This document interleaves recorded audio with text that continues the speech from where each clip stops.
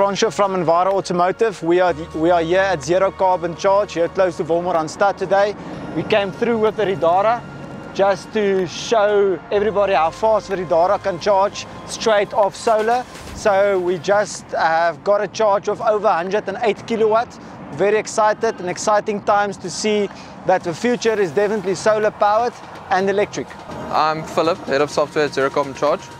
We've got the Riddara RD6 from Enviro Auto here today. It's awesome to see it charging at 110 kilowatts. And this is possible with one of our 6 DC chargers.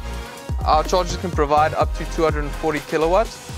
Our charging stations will also have 2 AC chargers, which are ideal for plug-in hybrid electric vehicles. The station we're at now is Charge Wolmaranstad, and this is our first station. It's powered by a 280 kilowatt peak of solar. We've got 630 odd kilowatt hour battery, and we've got a backup generator as a last resort, so you really don't need to worry about load shedding when you're doing your road trip.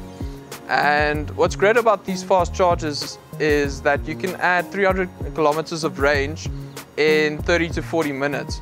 So it's really a first for South Africa, and we're looking forward to rolling out new stations, with new stations coming soon on the N3.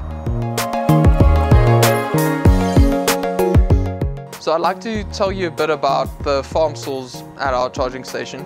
Here at Charge Wolmaranstad, we've got Farm Flame, which was built as part of the charging station.